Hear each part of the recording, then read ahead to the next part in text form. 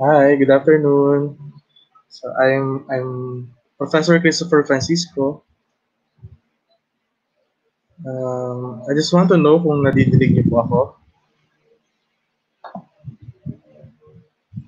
Let me check first.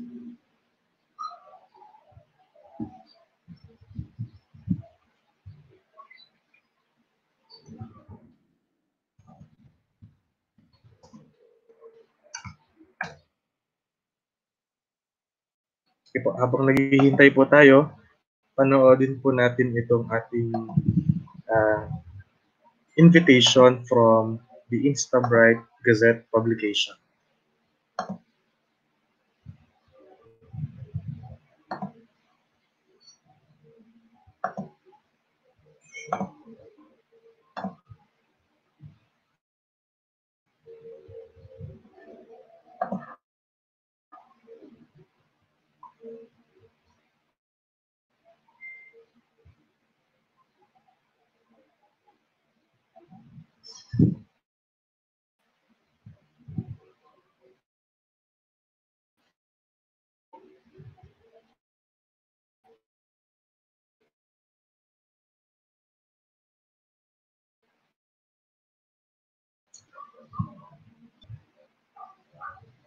Sige po. Hi, good afternoon po sa inyong lahat. Narinig po ba ako? Yan. Okay. So, magandang umaga po sa hapon sa inyong lahat. So, magandang buhay. Okay? Welcome po sa ating pong second, actually ako pangatlo ko na po ito, pangatlong National Online Seminar on Action Research. Okay? This afternoon, what we're going to talk about is about the action research. Action research made easy for teachers and students. Okay? Bakit po ba ito po ay intended for teachers and students? Because action research can actually in collaboration with the teachers can be in collaborations with the students. So pwede po silang mag-join, mag-collaborate, magtulungan para po sila ay makabuo ng isang magandang action research. Okay? So let me share our screen para po tayo makapag-start na. Pasensya na po kayo. Ang dami po nating ang dami po nating gawain. Busy po tayo lahat. Kahit tayo po ay nakabakasyon at naka-ECQ. Alright, nakikita niyo po ba itong aking screen? Paki-notify naman po kung nakikita po natin. Nakikita po ba? Pasensya na po kayo. Kailangan ko po mag-log in sa FB para pakita ko din po ang inyong live comments. Alright, so we want to thank Sir Alvin Punong Bayan for giving us opportunity na makapag-talk ulit. This actually your demand as researchers, no? So, ganyan po tayong kabait. Pinagbibigyan po natin yung mga request po ng ating mga teachers. Hello? Ayun, nag-play siya. Sandali lang po. Sa tingin ko dapat stop ko muna siya. Sandali lang po, po kayong aalis.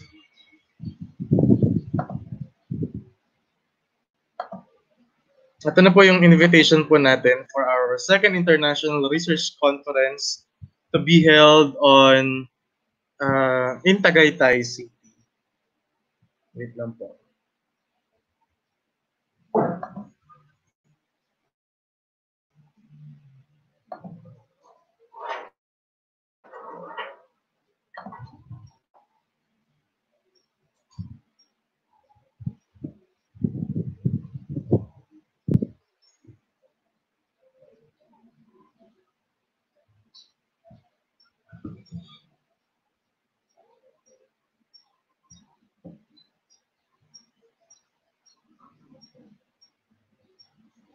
Okay, siguro isa pa po, hindi po natin nasimulan.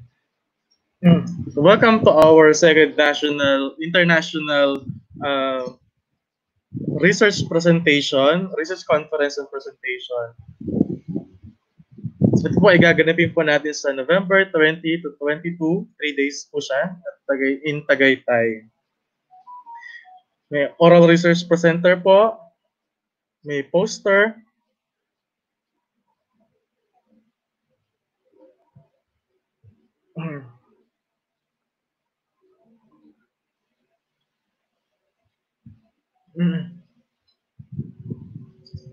And pag nagpa-member po kayo sa amin, sigurado po magkakaroon po kayo ng napakadaming discount. 30% discount po sa amin pong publication. No? So, 1,900 po siya. Magiging, kasi mga Sir Alvin, kung nanonood ka man ngayon, magiging 1,2 na lang po yan. Okay. So, ganun po siya. And lahat po ng ito ay for your opportunity, para po ito ay opportunity para sa inyong lahat pag po kayo ay magpaparank sa DepEd. Magagamit po yan, especially the publications po. No? Pasuyo din daw po ng membership. Sir, kailangan ko po makita yung live para po makita ko din po yung comments. Sandali lang po mga kapatid.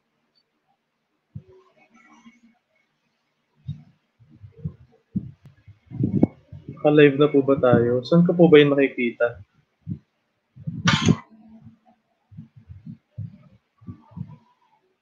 Saan ko po ba yung makikita, Sir Alvin? Pasend naman po ako ng link. Okay, sige. Hi po, Ma'am Rem. Ayan. Good afternoon, Sir Ariel. Ganito po talaga na nagbabatian po muna tayo bago tayo. Ma'am Rodaline. Okay, Sir Ace, good afternoon po sa inyo. Alright, magpa-dami po muna siguro tayo ng konti ng viewers. So, 66 na po tayo. So, 400 po ang nag-enroll sa ating pong seminar na ito. So, nasaan na po kayo? Gumising na po. Siesta na, tapos na po ang siesta. Hello po, Ma'am Rem Evangelista, my co-teacher. Thank you for watching.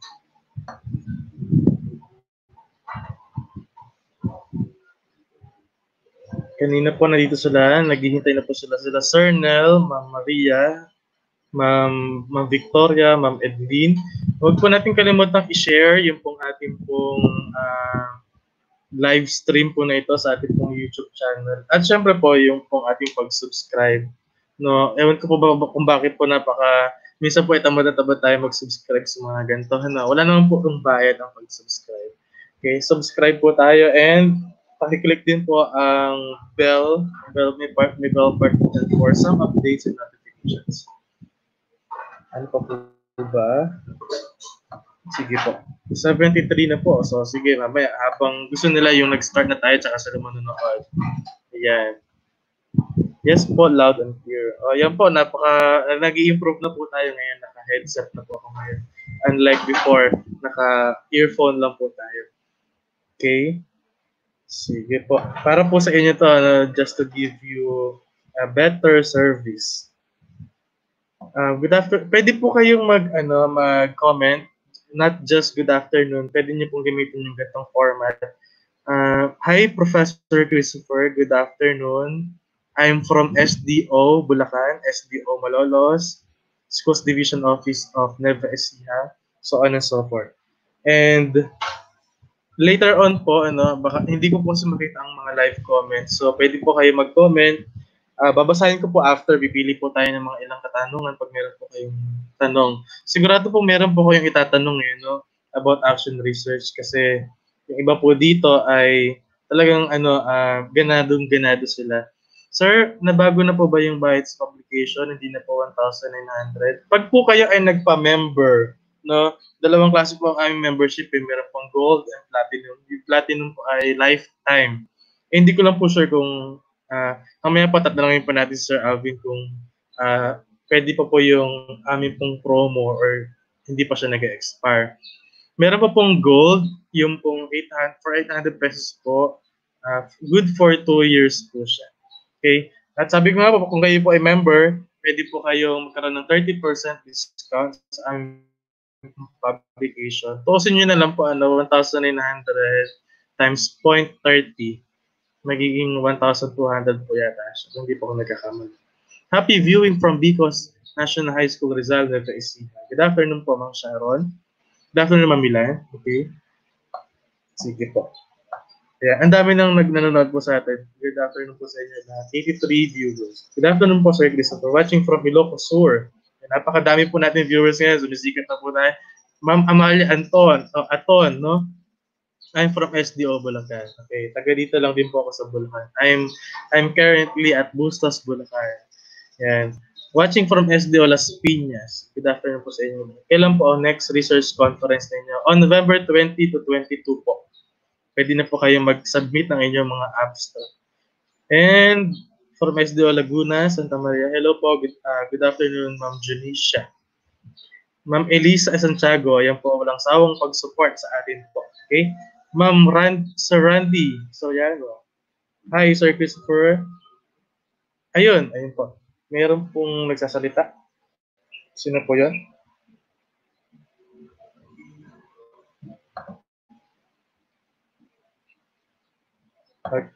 Okay. Ayan, akala ko po sa atin yun. Hindi pala. Ayan po, si Sir Randy po, ayan, I'm very interested in the topic action research. Actually po, katutusin, napakadami naman po talaga nagsiseminar about action research. Pero at the end of every seminar na na-attendan po natin, ako po kasi ay marami na din po na-attendan na action research. Kasi po, at the end, nung kada seminar po na yun, palagi pong naiiwan yung tanong, paano ko magsisimula? Paano pong gagawin ko? So, umattend ka ng seminar, natuto ka naman, magaling yung speaker, pero hindi natin alam kung paano tayo magsisimula. So, this afternoon po, ang tuturo ko po sa inyo yung hindi lang yung about action research, kundi yung kung paano po natin siya gagawin. I'll also give you examples, live example. So, hindi ko po send ng mga soft copies, PDF files, no, masama po yan. Kasi baka po maging, may tendency po tayo na kopyahin po natin at hindi na po tayo gumawa, no? Meron po bang certificate? If meron, may fee and how to pay? ang alin po ba ang tinutukoy niyo po? Ito pong ating live stream about action research. So ito po, obviously, pwede po kayo manood for free. Ito po ay free access to all, no? And ang may bayad po sa atin, syempre, yung pong ating pong pag-request ng certificate. Ito po ay manggagaling sa Instabright Gazette Publication. Okay? For internet daw po, sabi po ni Sir Alfie. Biro lang po. Good afternoon po, Prof. Watching from Tarlac City. Good afternoon, Ma'am Agnes. So, sa tingin ko po, yun po, from Davao, yan, napakalayo po, Ma'am Onti. Sir Ronald. Alright, sige po. Review na po natin ulit ang ating mga screens. Mamaya na po ulit ako mamaya ko na po kayo ulit papansinin. Mag-start na po tayo sa ating pong seminar.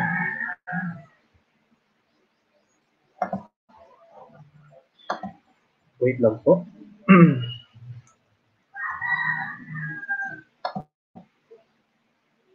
Ayan, ang dami na pong nanonood. 104 viewers. Magandang hapon po sa inyong lahat. Hindi ko po alam kung paano i-yan sa full screen po natin. Okay. And once again, good afternoon to all. Welcome to our National Online Seminar on Action Research Made Easy for teachers and students po ito. Hindi ko po nabago. Sorry po. Kasi dalawang talk po yan. Meron po bukas. Yung bukas po ay Applied Research Made Easy for School Admin and Teachers. Ayan. Ako, una pa lang mali na. Pasensya na po kayo. Ang dami lang po talagang struggles. Okay. So ito po ay Action Research Made Easy for Teachers and Students. No? Teachers po expectedly, tayo po ang gumagawa ng mga action research. Una po, syempre, sige, bago po tayo dumako sa tatlong katanungan na ito, ano po bang pinakaiba na action research at po ng applied research? Ay, ito na pala. Sige, number one, why do we conduct research? Okay. So, nagko-conduct po tayo ng research just to give solution to the existing problem in our school. Inuulit ko po, we conduct action research because we want to give solution to the existing problem in our school, in our respective areas, in our respective environment. So, through action research po, nag-iisip po tayo ng iba't ibang strategies, intervention, pamamaraan, solution, para po kahit papaano ay maibsan yun pong ating mga difficulties and challenges sa loob po ng school. Number two, what is the difference between applied and action research? The difference between applied and action research is, again, action research is all about giving solution to the existing problem, realistic problem. How about applied research? Isa po sa mga katangian ng applied research ay sinasagot din po nito ang isang problema. Pero yung problema na yon ay hindi makikita sa realidad. No? Ang problema po na iyon ay nasa literature. Tawag po doon gaps in literature. It's theoretical. Ang action research po ay realistic. Okay, ang applied research po kasi halimbawa ay teorya ni Bandura about self-efficacy. So therefore, may mga authors po na gumawa na nag-test using their instrument, using their tool that they measured or that they assessed the teacher's sense of self-efficacy. So doon, tinignan nila kung talaga bang si teacher o si principal po ba ay nakaka-apekto sa pagiging efficient, pagiging effective ni teacher. So, may mga authors na nag-conduct kung talagang sila ba ay related to one another, no? Nai-improve ba ni principal si teacher. Meron po, marami na pong gumawa niyan, pero meron pa din pong gap. Bakit po merong gap? Kasi nagtatalo-talo po yung mga result nila. Nagtatalo-talo po yung mga findings nila. No? Sabi naman ng isa, hindi daw, that the school principals do not significantly affect teacher's sense of self-efficacy. So dito po, so therefore health level siya, nasa body of literature. Makakatulong tayo sa mga scholars, mga academicians, sa mga nag-research po talaga. So therefore, para sa akin, it's deeper. It's a deeper. Kaya nga po, mas minabuti ko na ituro ito sa mga school principal. Kasi I heard, ang mga principal po ay, or ang mga school administrators po ay dapat talaga sa applied research po sila, ano, kasi hindi naman sila pwedeng gumawa ng action research. So, sa aking palagay lang naman, ano. Bakit? Dahil hindi naman sila yung nasa loob ng classroom. At some point, no, hindi ko sinasabing hindi sila talaga bawal, or I mean, nabawal talaga sila gumawa ng action research. Okay? So therefore, ang action research po ay para sa mga estudyante at para sa mga teachers. Okay? Yun nga lang ang problema. Paano po yun, sir? Yung mga estudyante ko nga po ay hindi pa marunong. Turuan mo siya. Tapos magtulong kayo kung paano kayo mag-iisip, magbubuo ng isang magandang action research. Again, it's all about intervention. Yung iba po dito, ginagawa na po natin. Sa pagsusulat po ng action research, nilalagay mo lang sa papel yung ginagawa mo. Naiintindihan niyo po yun? Okay, so teachers, napaka-creative po niyan.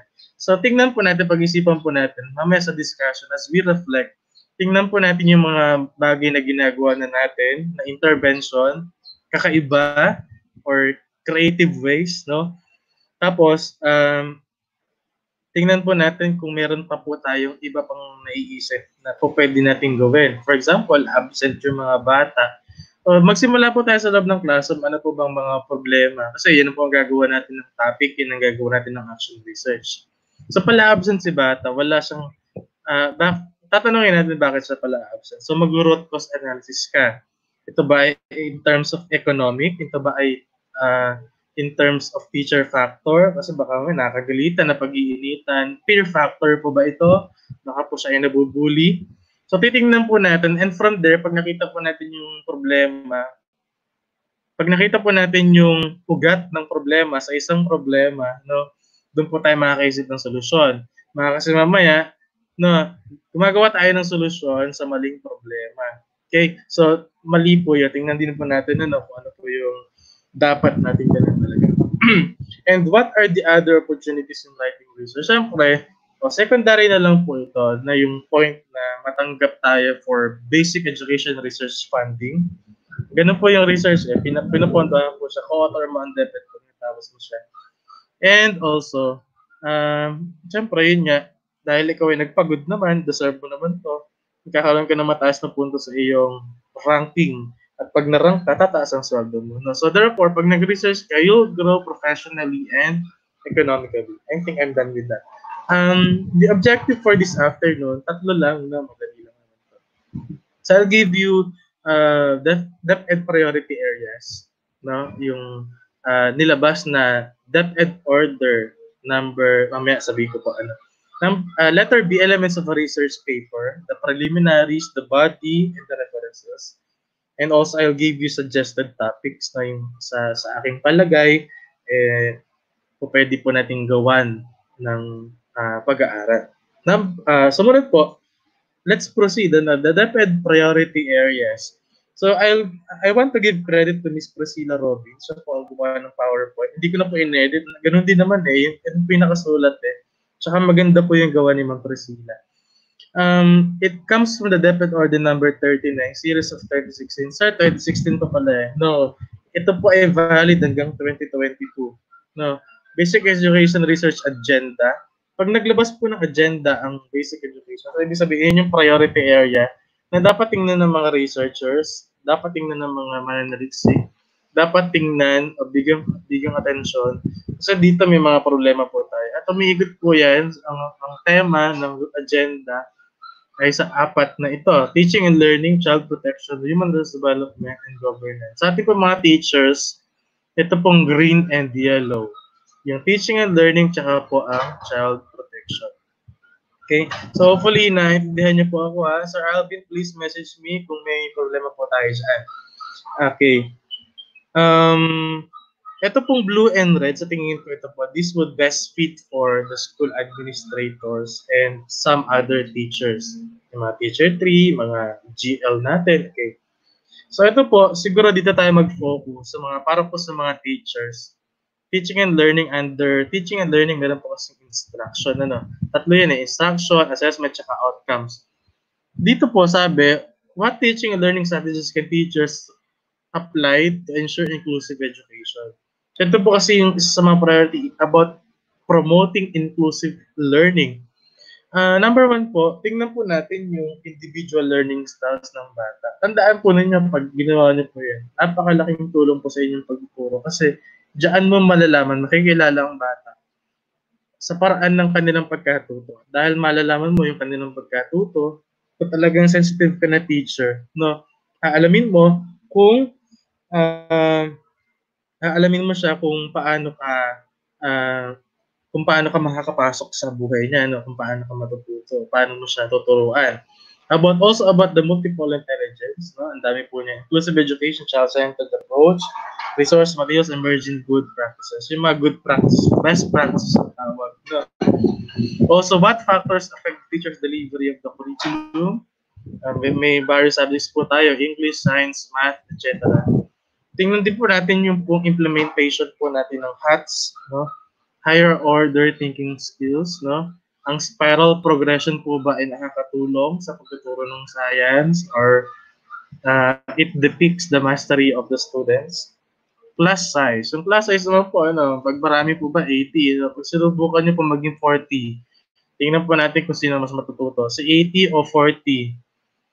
By the way, ang normal size po natin 35, 35 to 50 students per class. Contact time, dapat po ba magturo ng math every after lunch or after recess? Yung mga ganun tanong. Okay, contact time po yan kasi mahalagang bagay na tingnan po natin yun. And the materials and resources. Also, how can electronic gadgets and other forms of information communication? About ICT po ito, paano natin ma-include ma-integrate ang computer technology po natin. Computerization, ICT classroom, medyo po tayo dito na struggle pa po tayo even until now. Matapos na po ang ECQ, magiging GCQ at hopefully matapos makahanap na ng gamot at makabalik na lahat. Kaso siyempre, sabi nga nila, new normal in education, paggamit ng teknolohiya. Kaso ang mga bata, wala namang access sa online learning kasi sabi nila wala daw silang cellphone. Pero meron silang ref. Ayun lang ang ko doon. What role does language play in teaching learning process? Mother tongue, multilingual education, merging good practices, issues and concerns. So ayan, about English language. Pwede po kayong mag-explore po dyan. And yung mga guidance counselors po natin / teachers, mga appointed, anointed, at kung ano pa man na teachers. Teacher ka na, guidance counselor ka pa, makakatulong to sa'yo. How can DepEd best prevent bullying? Tingnan po natin kasi alamin natin anong uri ng bullying yan, prevalence, effects, policy programs, na kung meron po ba tayo sa school. Pag wala, challenge sa'yo to para gumawa ka. Malay mo, dahil walang manual ngayon, guidelines sa inyo na ina-apply, pag gumawa ka, no, malay mo magkaroon ng improvement kasi as guidance counselor or discipline officer, ma-implement mo ito ng maayos. Mahirap din kasing magdisiplina kung wala kang pinanghahawakan. At yung pinanghahawakan mo, syempre, dapat nakabasa sa batas ng Department of Education about the child protection policy. How can that help reduce the incidence of teenage pregnancy, and still provide attractive learning options for those involved? So, may mga batang ina po tayo, batang tatay. So, how are we going to manage them? So, mahalaga din po ang siguro at some point ang sex education, no? Kasi awareness is the key para po tayo ay mas maging resilient pagdating sa ganitong bagay. So, dapat inaano po na, hindi po ako naniniwala dun sa kasabihan na pag tinuro mo tong sex education sa bata, no, yun gagawin nila yan. Hindi. So, pag tinuro mo yan, may isip nila na ganito yung posibleng mangyari sa kanila. That's it. Child protection, how can DepEd effectively help reduce addiction among students and staff? Yan. Pwede rin po kayo mag-isip na iba't ibang strategy para doon sa mga estudyante po natin na nagnigarilyo, nagda-drugs, alcohol, gambling. At yung mga siguro biktima ng yung mga bata nakabilang yung pamilya nila sa biktima ng addiction, ng war on drugs. So, pwede rin po yun. Paano natin sila tutulungan? How are we going to counsel them or to be with them? How can DepEd best support victims of child abuse, child labor, physical and verbal abuse? Ayan, marami po tayo. Pwede pag-usapan dyan. So next, ano ko po ito i-discuss sa administrator po tayo. No? O, dito po tayo sa elements of a research paper. Ito po yung preliminaries, B.1. The title page, acknowledgement, abstract. Ito pong lahat ng ito ay makikita po natin sa umpisa. Kaya siya natawag na preliminaries. So dito sa example po natin, tandaan, yung pong ating title po ay nasa gitna. Ano tawag doon? Basta ganun po, tingnan nyo na lang po yung kamay ko. And pwede nyo palagay na research submitted to SGOD Planning and Research Section, Schools Division Office of blank by yung pangalan nyo po, designation, school, and school address. So, yung date po na nilalagay dito kung kailan po kayo nagpasa. February 2020. Yan. Acknowledgement po, yan. Pwede kayo mag-start sa ganitong ano. Papasalamatan nyo naman dahil nag-contribute, no? Huwag na po pati kapitahe. This endeavor is indeed impossible with the persons who studied me throughout my thesis writing journey. To you, my gratitude is eternal. The students of, yung mga participant mo, the teachers, the school principal, language editors, research mentors, family, and of course, the Almighty God. Ito po ang sample ng ating pong abstract. Ito po ay sa applied research na, pero ang nilalaman lang naman po ng abstract po natin ay apat. The aim, the general aim. Usually ito yung pangatlo yung kung may significant po ba or wala. Basta yan. Methodology, findings, conclusion. Basta po yung general aim, maging clear po sa atin yan. And ito po ay binubuo ng 120 to 250 words only. Table of contents, yan. Pwede niyo po siyang picturean, screenshot. So, parang ganyan po yan. Parang IMRAD po ito kung tuturo sa mga kapatid natin. Intro, methodology, result, and discussion. So, yan din po yung pag-uusapan na naman yung kung paano siya gagawin yung context. The list of tables after nyan. So, ilalagay mo lang dyan yung list of yung tables mo, pati yung title nila, tsaka yung page. List of figure, yung conceptual model. Magkaiba po yung table tsaka figure ha. Table po, separate table. Ang figure po pwede conceptual table. List of appendices, yung mga instrument na ginamit, yung tool, yung panukat, test, okay? Instrument, consent letters, declaration of anti-plagiarism, absence of conflict of interest. Ito po ay form letters. Yan, may form yan galing sa DO, tuturuan kayo. Or, bigyan kayo ng copy sa inyong division office. And the body. Okay, the body. Ito po yung pag-usap. 17 yan. 17 pag-usapan. Tapos yung pinaka-uli, last part, result discussion. Yung intro po natin sa careful presentation of the importance and validity of the problem. Systematic and orderly presentation of the background. So, Ano po naisip nyo? The problem and its background. No? Meron po akong suggest po sa inyo, ginagamit din po namin ito when we conduct research, the TIO approach. Again, the TIO approach. Okay? TIO means you need to highlight the trends in the field. No? Ano po ba yung latest or trend doon sa field na napili po ninyo? Ano po yung pinag-uusapan tungkol doon? Ito po ba ay makikita po natin sa news? Ito po ay makikita natin sa mga journal or kung ano pa man. Siyempre, pag sinabing trends, ang isa-cite mo dito ay yung pinakabago, 2019, 2020. No? You can also pinpoint the issues underlying the trends. Okay? So, bakit po ba naglabas ng DepEd Memorandum Order tungkol sa ganitong bagay? So, pwede po nyo ikwento dito anong pinagdadaanan sa school. Bawa absenteeism. No? Pero di lang kayo magkukwento ng inyong issue sa school.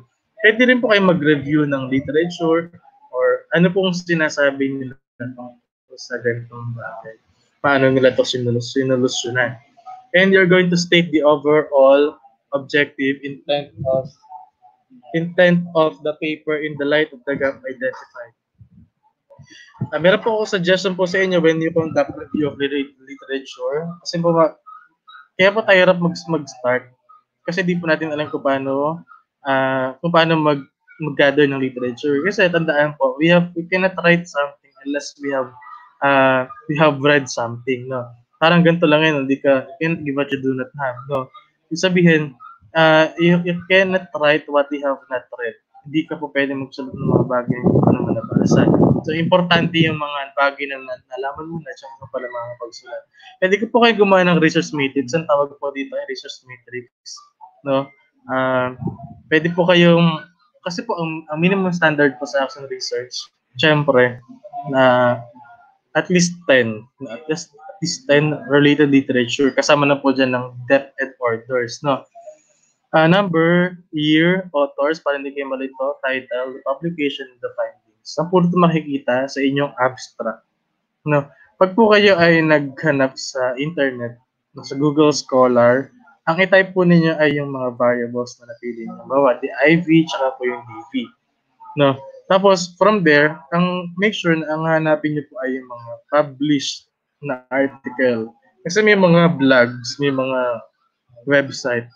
No, for me, mas maganda yung na-publish po sa highly reputable publications para po talagang scientific ang inyong ginagawa. At hindi lang po siya basta opinion lang. Okay. So Alvin, message niyo po kapag okay na. Sumunod, theoretical / conceptual framework. No? Sa iba, conceptual framework lang. It's a clear presentation of the theory which explains why study exists. It's appropriate development of conceptual frame with the reference to the problems of the study. Okay. Meron po kaming tinatawag na SEC approach. No? State the theory, explain the theory, contextualize the theory.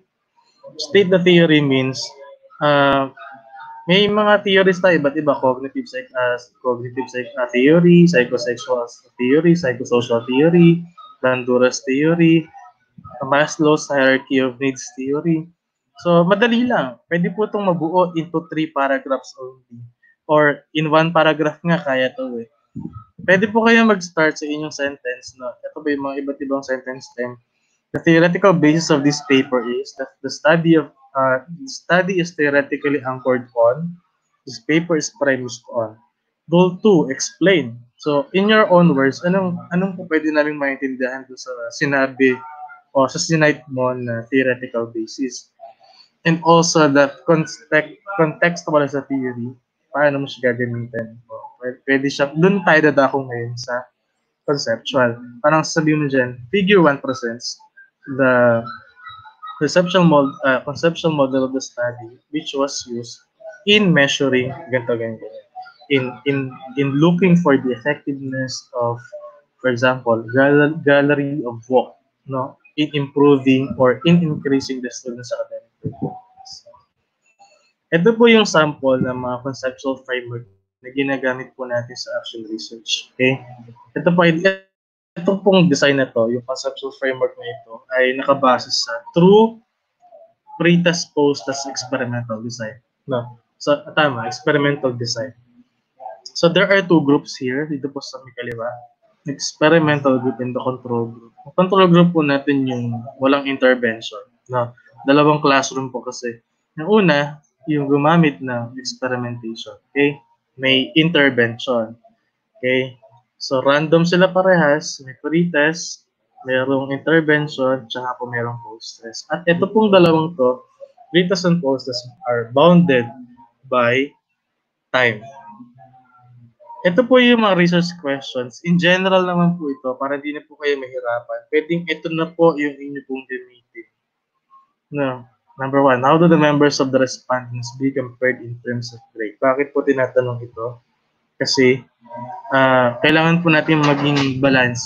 Para maging random, kailangan natin isang tingnan din yung age. Kasi possible po na maka-apekto sa resulta natin yung age kung hindi po natin siya ibabalance. Okay. Number two, what is the level of the respondents' prior knowledge about the subject? Yan, isa din po sa tinitingnan po natin yan para po masabi natin na ito po ay effective yung ating yung pong ating intervention. Kasi, halimbawa, nagkunda ka ng ganitong strategy. Hindi naman balance, no? Yung isang matatalino talaga. Kaya tataas siya kasi matatalino talaga sila. So, dapat po random. Number three, what is the level of the pre-test scores of the respondents from the control group and the experimental group? Okay. Sir Alvin, please, sabihin mo niyo po sa akin kung may problem po tayo. Okay? Sabihin niyo po sa akin. And also, what's the level of the pre-test scores? Yan, sabi ko nga. What does the actual experimentation look like? Kukwento nyo lang naman po, pagpasok nyo ng klase, ano pong ginawa nyo? Preparation, before, during, tsaka after. Ano pong ginawa nyo? Inelekta nyo po yung data o yung teacher-made test na ginawa nyo po. Ano? And how do the post-test? Ito na po, kayo na yung 3 pre-test. Ito po, post-test na po tayo. Of the respondents on the control experiment, be compared. So, through t-test formula, mamaya, i-discuss po natin. Meron po kasing t-test formula na ginagamit. Doon po yung makikita natin kung may significant difference po ba yung post-test scores ng dalawang group. No? Pag merong significant difference, ibig sabihin, nag-improve yung merong intervention. Pag wala, ibig sabihin, may intervention na wala naman palang pinagkaiba. Ganun pa din. Okay? Hello po, Sir Alvin. Kailan po ba tayo? Okay. So what pedagogical implications may be drawn from the findings of the study to further improve teaching mathematics? Hi, sir. Okay lang po ba? Ayan. Hindi po tayo nakikita ni Sir Alvin. So the hypothesis of the study, usually, ito yung first statement niya, was tested at 0.05 significance level. Okay, HO, no significant difference exists between the scores of the respondents in the conduct of gallery of work as an effective teaching strategy. So, yung null hypothesis po na tinatawag, yung negative statement. Null hypothesis po, or yung alternative naman po, yung positive, no? That significant difference exists between the scores of the respondents in the conduct of gallery of work as an effective teaching strategy. Okay? So, tingnan nga po natin kung meron pong question. Sige pa, after po natin siguro. Significance of the study, pwede pong ulikot sa tatlo. No? Made easy lang po tayo, padali na po natin. School principal, teachers, and students. Nag-start po siya sa ganito. The findings of the study will be beneficial for the family. The school principal, the teachers, and the students. Sabihin niyo pa, explain niyo lang po kung paano siya nakatulong sa principal. Bakit? Kasi in observing the teachers, pwede po niya maging isa sa mga focus mo. Paano sila nag-conduct ng mga innovative teaching strategy. No? Katulad nung sa nasa example ko po, yung gallery of work, tinuturo po sa to improve math performance ng bata. So pagka, yun po yung ginamit niya. No? Kasi, siya, game-based instruction. No? Mas natututo po ba ang bata ng sa math pag may laro or wala? Pwede rin po kung may kanta. Yan. Teachers po, paano siya makakatulong sa pagiging teacher niya, professional sa sarili niya. No, doon makikita niya effective siya. Kapag nakita niya na itong ginagawang strategy ay effective, yung worth niya. No? Students, ganun din naman, para po sa mga estudyante to improve their academic performance and hopefully maging good leaders of society po sila. Okay. Yung scope and limitation po natin, parang ganito po nyo yan susulat. Ano po yung makikita po dyan? Ganito lang ha. What? No, the general aim. No. Pwede, instead sabihin nyo, the objective of this study was, hindi. Sabihin nyo lang po, the range of this study is, tsaka yung how are you going to measure the variables? Who? Sino respondents mo, saan, tsaka kung kailan. During the school year, 2020, 2021. Ganun. Not the date. Sige, stop sharing po muna tayo. Tingnan ko ba kung meron kayong tanong. Gusto ko pong makita ang inyong mga comments and suggestions. Meron po ba kayong questions? Pwede po kayong mag-comments po dito. Sige po, titingnan ko po kung meron. Ayan. Watching from Candelaria, Quezon Province. Okay. Ano pong sabi niya kanina? Sorry lang po. Actually po, meron po kaming defense mamaya ulit.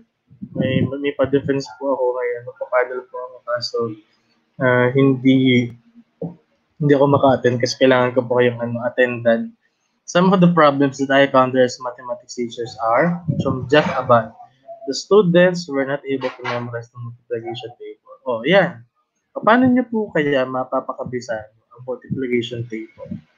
Pwede po siguro yung meron po akong kakilalang ginamit niya to memorize something. Yung mga flip con na tinatawag. May flip con eh. Parang pag binalibaliktad mo siya, ito yung magiging sagot. So, pwede siyang, so isip po tayo ng strategy.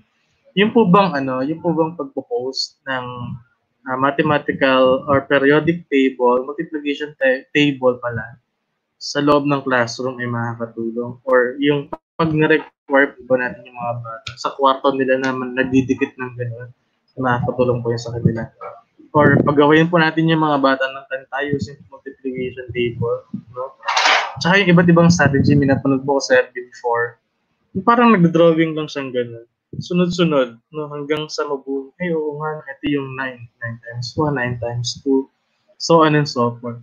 So po pwede po kayong mag-isip ng iba't ibang creative strategy. Ganun na talagang teacher, iba ginagawa na po yun. You can share your best practices with maybe people. Pwede na po tayo magbigay. Wala po kayong tanong eh. Sadali lang po mamaya na lang po. Tuloy po tayo. Meron po akong hinahabol na time because I'm one of the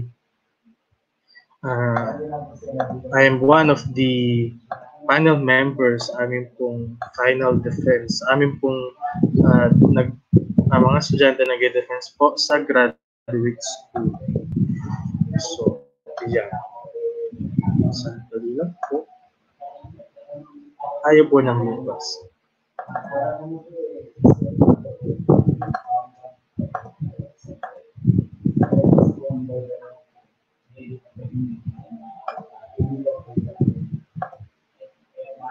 Sandali lang po.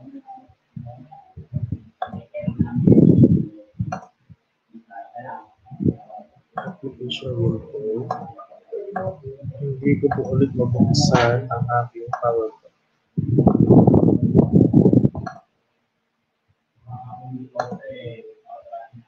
Okay.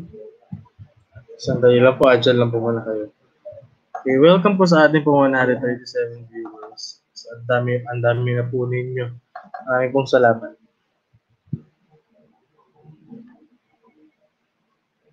Okay. So, dadako na po tayo sa ating pong methodologies. Paggawa po ng methods. Madali lang naman po. Huwag po kayo magdala. Yung sasabihin ko pong example, pwedeng gamitin nyo, i-modify na lang po for your advantage. Okay. Hopefully, gumana na siya. Thank you po, Sir Jeff Abada, for that insight. Thank you for sharing.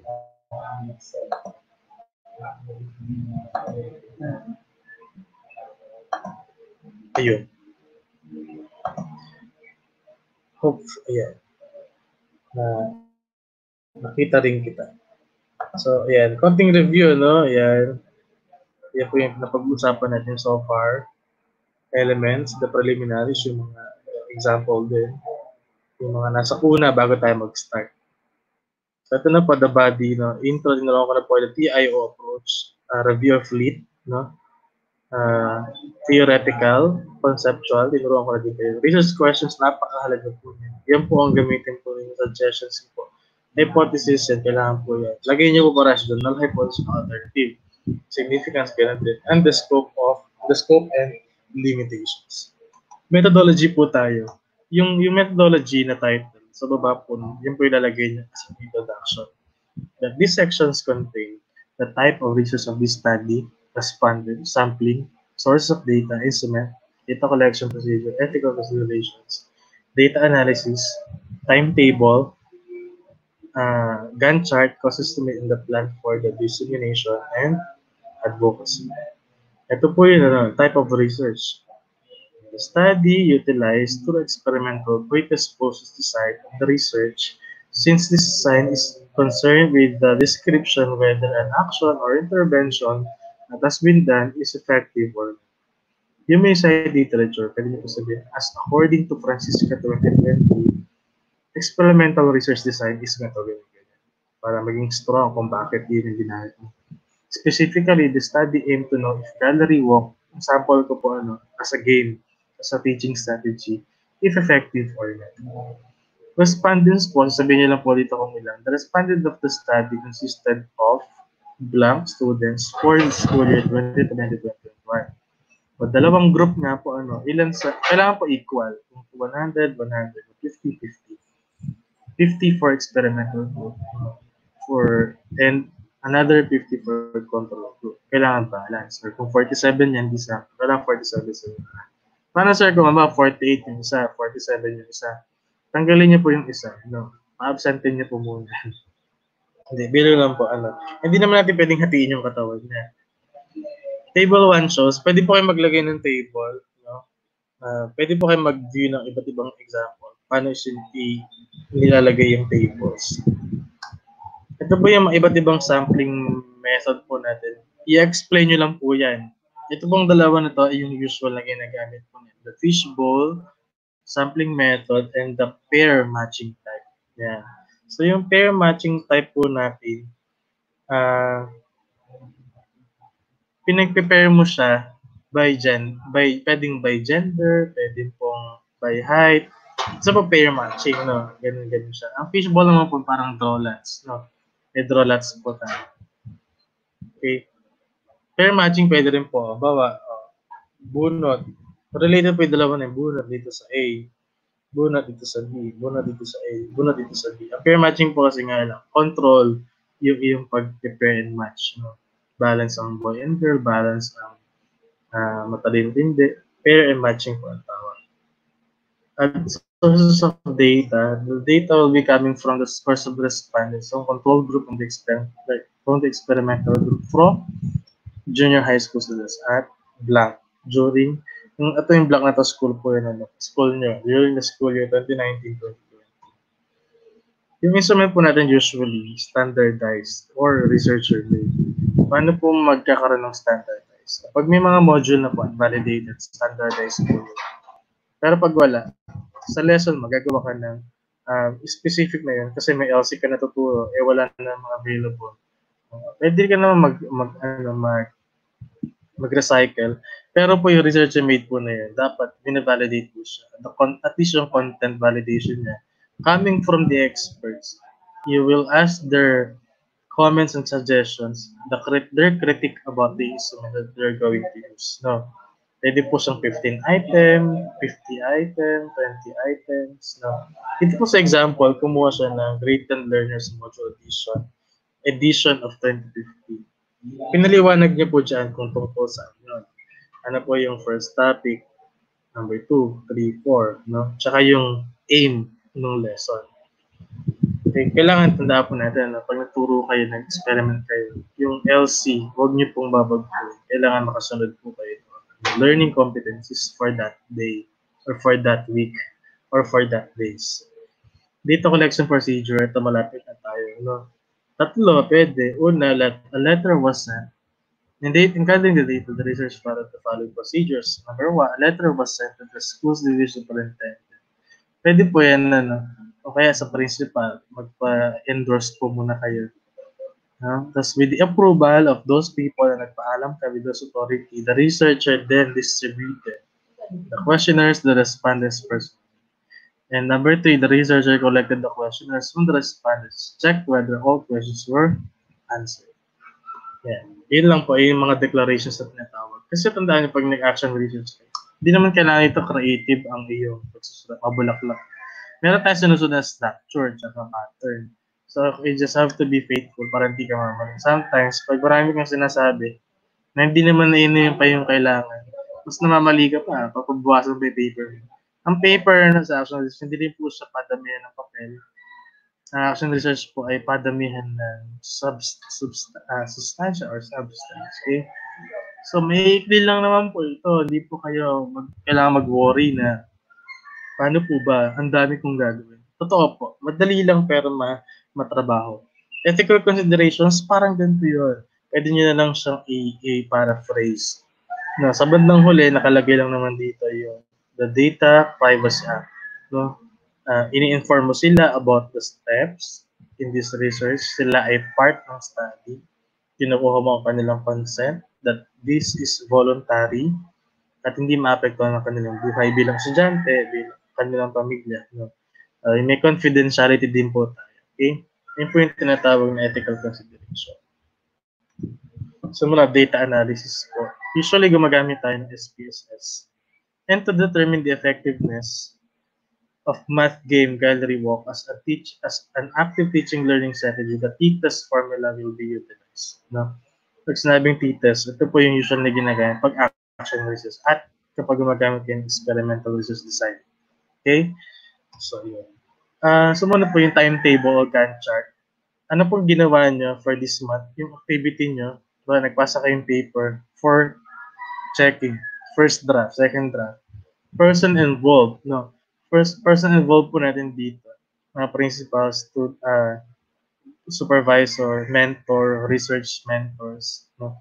Success indicator, yung output, no? Yung nagawa niyo that day or that month. So, padamihan lang po yung nalagay dito sa pwedeng mag-undergo siya for a year. Hindi naman din po siya madalian. For a month, for half a year, pwede po yun. Cost estimate, ito po yun. Pwede po yung, pwede po siyang, kaya hindi to, no? Pwede po kayong bumili ng mga short band paper, ball, lahat ng gagamitin niyo po in conducting research. Lagay niyo dyan, bumili kayong printer. Napakalaki po na, napakamahal. Okay? So, yun, biro lang po. Bumili kayo ng tricycle para nakapunta sa dapat puntahan. Ayan. Ayan po kasi nilalagay po itong cost estimates na ito para pag pinondohan po kayo ng Basic Education Research Fund, no, maging grantee kayo, at least reasonable yung ibibigay nila sa inyo. Plan for dissemination, yeah, the success of this study will be implemented, shared through Slack, no, yung Learning Action Cell. Pwede po siya i-present in international research conferences just like in Instabright publication. At pwede rin po siya i-publish in our Instabright Gazette publication magazine. At pwede rin naman sa iJar. Marami po tayo international journal na publications din. Bukod pa po sa pero syempre sa amin na po kayo mag-publish. Meron po tayo sa part ng result and discussion.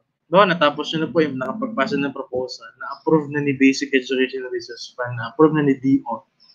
Paano mo ngayon gagawin ang result and discussion part? Meron tayo tinatawag na PI approach. PI approach means present, analyze, interpret. You're going to present the data. Ganito siya. Yan.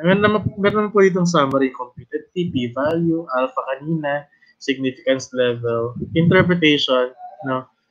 Non-significant. Explain ko po sa inyo kung mamaya kung bakit. Sige, ngayon na nga. Pag po below 0.05, significant. Pag po mas mataas, yung p-value doon sa alpha, 0.06, non-significant po. No? Dahil ito po ay 0.117, mas mataas kaysa 0.05, ang sagot po ay non-significant. Analyze po, it may be gained from the table number, the cross comparison between the level of the pretest of the control group and the experimental. Data analysis in the control group. O, ganito na lang po usapan po natin. Pakipicturean po, tapos pag-aralan niyo po kung paano gagawin.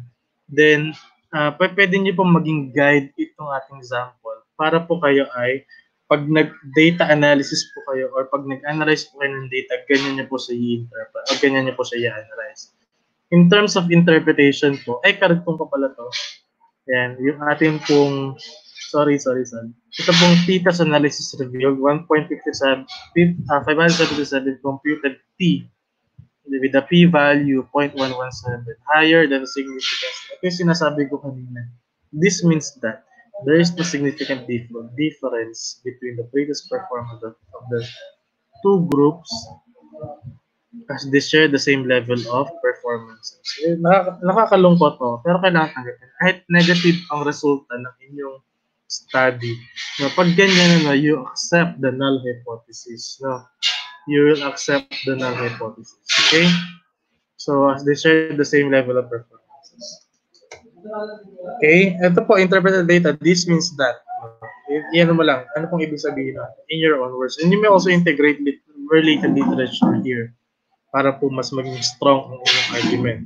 References sa bandang dulo po, after references appendices, instrument kasi letters na ginamit at saka yung Declaration of Anti-Plagiarism in the absence of conflict of interest. Again, meron po diyang form na binibigay sa DO. Yun po yung form na inyong fill upon, then i-attach nyo po yan lahat sa likod after po ng conclusions. Isa pa pong advice, make sure po na yung pong SOP, research question of the statement of the problem, the findings, conclusions, and recommendations should be aligned with one another.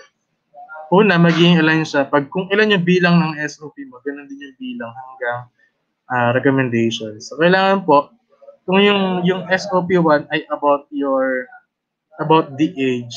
So, hanggang sa matapos, hanggang sa recommendation, yung number 1 na yung lahat ng yun, sa diretso, about age. So, dapat, ganun po siya. Naka-align po siya. Okay? Suggested topics po, you can craft localized learning material. Pag lumalaban kami sa mga regional congress, ito po yung mga nananalo, localized learning materials, nung in-implement daw nila, nagkaroon ng significant increase in the academic performance of the students. Self-directed supplementary learning materials, innovative teaching strategies, though in general siya, no, pero pwede po nyo ito maging guide in thinking of the bright ideas. ICT integrations din po. Pwede kayong, teacher, kung mas broad ang inyong isipan, pwede pa nga kayo magbuo ng isang prototype na feedback, automatic na feedback robot. Yung pagka nag-type ka nagsagot ka, automatic may nagpiprint sa'yo na feedback. No? Ganun siya. Okay, so I hope guys, alam ko medyo limited ang ating time. Ayoko kung kunin din ang inyong oras na malaki. But I hope and pray na meron po kayo nakuha kung paano po ito gagawin. Hopefully I presented to you depth and priority areas, elements of research paper, namely the preliminaries, the body references, and also some of my suggested topics. Okay? Salamat po sa inyong pakikinig. Thank you for listening. I'm Professor Christopher Francisco. Action this was made easy for school teachers and students. Alright, good afternoon. Pag meron pong tanong, please raise your questions.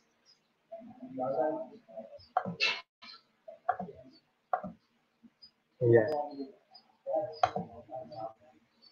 Meron po ba kayong tanong? Okay. May number lang po ng words sa ano po yung nakita ko kanina. Mag-entertain po ako at least for 5 minutes for 5 minutes for question and answer. What research problem what research problem can we formulate if the problem deals with mathematics multiplication state, not memorized, can be handled if English is the medium is and etc. Di ba meron nga po tayong rule doon na pagdating sa elementary, kailangan mother tongue. Pagdating sa high school, Ang kailangan po mas medium of instruction naman po tayo. Tandaan po natin, minsan kasi hindi naman applicable yung rule is rule, policy is policy. As teachers, kailangan po maging flexible. In what sense? Sa tingin mo, kung hindi naiintindihan ng bata, bakit mo pipilitin mag-English ka na mag-English? So, tingnan mo pa rin kung paano ka magtuturo based from your experience, based kung paano matuturo. Kaya nga, di ba, meron tayong learning style preferences. Meron din tayong iba't ibang paraan ng pagkatuto, di ba? So, pwede nyo po, in terms of language, kung sa tingin nyo, pwede kayo mag-experiment kung sa tingin nyo yung isang nagtuturo ng English, kung mas mataas yung performance niya dun sa teacher na nagtatagalog.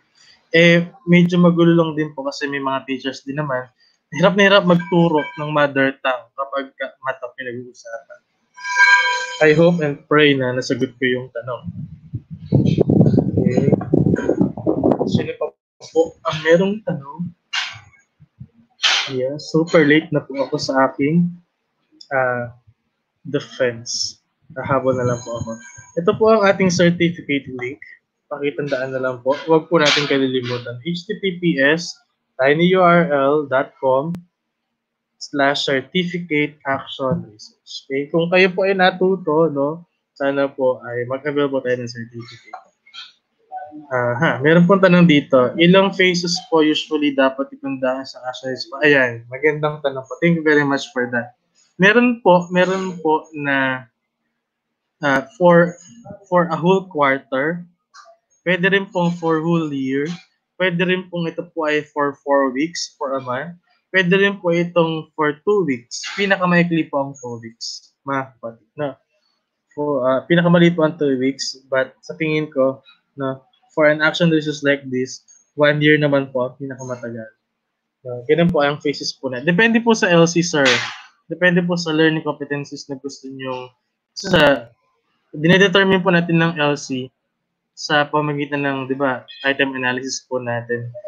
Kaya po tayo, yun yung isip natin gusto ko na intervention. So, yun yung least mastered nila.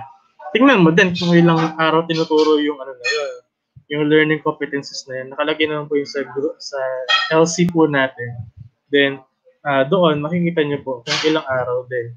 Pag na-achieve nyo na yan, okay na. Kahit po 3 days, 4 days, 5 days, wala pong problem. Again, don't forget to request for your certificate. You deserve this one. And I hope and pray na natulungan ko po kayo in conducting the research, action research. Again, you can collaborate with your students. Huwag niyo pong kalimutan yan. Parang on point, it is where research and teaching become one. Thank you for 150 viewers. I appreciate all your support. Huwag niyo pong kalimutan ng iba't iba pang programa na meron po sa sabay. Good afternoon and God bless everyone.